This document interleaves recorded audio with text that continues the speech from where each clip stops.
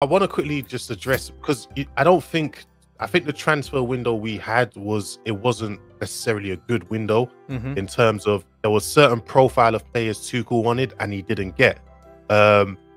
He wanted another wing back to cover for if Reece James and Chilwell get injured, and also if he wanted to shift Reece James into right centre back, he wanted another wing back to cover those issues, which obviously we've now seen why. As Chilwell got injured, we've seen why he wanted that wing back. He wanted a defensive midfielder in a sense of a deck. He liked Declan Rice. I think another player we heard that he liked was Boubacar Kamara. From Marseille. From Marseille, yeah, and obviously the Chelsea board liked who was it? Tchouameni. Tchouameni. And I think those are the, and he wanted a striker, which he did get a striker in Romelu Lukaku. He didn't get the players he wanted. Instead, the board gave him Saul. It wasn't. I mean, Saul, it's not just that he needs adjustment time for the Premier League. It's that he's not the profile of midfielder we needed. We needed a defensive midfielder because Kante's injury prone. Injury prone, let's say. And also a defensive midfielder that can give Tuchel that tactical flexibility to switch. If this back three is not working, can switch to a back four, play the 4-3-3, and build on that. He doesn't have that, because if we're being honest, which a lot of people don't want to admit, because people love players so much. Jorginho, we can't switch to a back four with Jorginho in midfield. He doesn't have the athleticism to do that. And we all love Jorginho. He's a brilliant player. He gives us his all. He saved us in so many games, but we have to kind of cater the system to get the best out of him. And if we were to switch to a back four with him, we'll be in big trouble.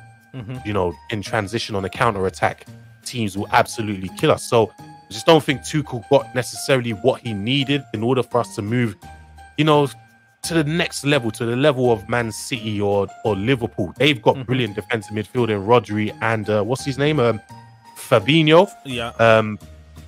You've seen how they play. If we want to move to the next level, I think we should first address our midfield. Yeah, and that's the problem with the Chelsea board. When a manager like Thomas Tuchel won you the Champions League, he asks for his players. You better give him what he wants. Do not try to impose him what the board wants. And I genuinely think if Chelsea got a player like Declan Rice or Tchouameni might need some time to adjust. Declan Rice could come in and could be that guy straight away. When you get those players in, I genuinely think we can get more out of our attackers. There was something I noticed against what was the last game we played? It was against Aston Villa. Which one? Aston Villa. I noticed for about 15 minutes, Christian Pulisic was moved to a right wing. Before it changed and he got moved to he played as a right wing back. For that 15 minutes where he was playing on right wing, you saw him improve exponentially. So he improved so much. Yeah. And that shows you, I don't think our attackers are necessarily just dead. I think we can get a bit out, we can get a lot more out of them if we can change the way we play. But because we can't change the way we play because of the players we have at the moment, the midfielders especially, we have to cover for their deficiencies. Because of that, it is limiting our attackers. And, if we want to get the best out of them, we need to find something else. Yeah, Hawkeye, I can't pronounce your channel's name. Unmute yourself. We have a monster here. What do you have to say? Big ups, panel. Big ups, TY Talks. Big up, bro. Big up, DJ Sam, and big up. I'm here for the people. Yeah. All right. Yeah. Thank you for having me. So, basically, I think you can see what is happening. Monster has actually been on this for a while, and I totally support everything he's saying because we always cry we do not have a plan B in the squad, because sometimes we play our 5-back system and we cannot break teams down because teams know how to play against us. We're really predictable. They know if they do not come out, we cannot break them down. Our forwards are not that creative. Our midfield isn't that also creative, and the injuries actually just made everyone see that we lacked creativity. When Kovacic was out, when Chilwell went out, now so unfortunately Chilwell wouldn't be back anytime soon. And when the inverted wing back thing, it couldn't work anymore, we started saying that, man, we cannot create nothing. We cannot. And now Tuchel his hands are tied because he cannot swap formation. He cannot create a plan B, because the plan B should be swapping to a 4-back system, throw more players up front, throw more bodies up front into the box, into the opponent's area, so we can create chances, so we can, launch balls. But we cannot do that, because even with the 5-back system, we're not still protecting the back five, as much as we want to. How much more a 4-back system? We'll be conceding about 3 goals in every game. And so that's just basically it. And I think everyone has been saying the same thing as well.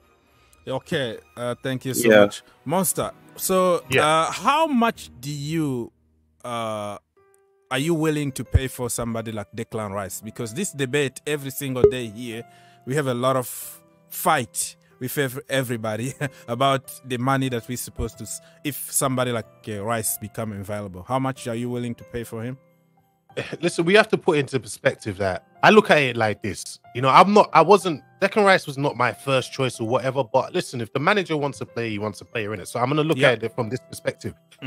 I've never thought defensive players were worth over, say, 50 million. So when Chelsea were linked with Van Dijk, I always, at the time, and Southampton was it 70 million? I thought to myself, during that time, a defender's not worth that kind of money. It's a defender, it's not an attacker. Those are the kind of money you pay for attackers. But at the same time, you need to look at it from West Ham's point of view. Yeah. This is their captain. This is arguably their best player alongside Antonio. So I understand why they want this money. Chelsea need to look at it like, do we want to move forward and be the club we want to be? If we do, you're going to have to spend the money. So that if it's 80 million, we're just gonna have to spend it. We were. And, you need to take into account as well, Declan Rice won't necessarily need that much adjustment as someone else will, because Tchouameni, as much as I love this guy, I think he's a brilliant player. I think he still needs to adjust. Even Fabinho's great. He is amazing. But even Fabinho needed time to adjust. He needed time to adjust at Liverpool, and now he's the world-class DM, arguably the best DM in the world. He's Rodri as well. If you remember, Rodri struggled a bit when he came in as well. He needed time to adjust as well. So if Chelsea wanted someone to come in straight away, because they like quick fix, they love the quick success. If they need that guy that's going to come in and just be the quickest fix, it's going to be Declan Rice, and you're going to have to pay that top dollar. Otherwise, if you bring in a Tchouameni, you're going to have to give him some time to adjust, even though he is a brilliant player as well. So you have to look at it from these points of views, and you have to make your decision. Yeah, DJ, you heard that. Ty, you heard that. The debate is over. No more fighting for the money. Pay the money right now. Yeah, man. I knew that was the main reason. He was just waiting to throw that. Let's give the voice. But at the end of the day, I've always said that.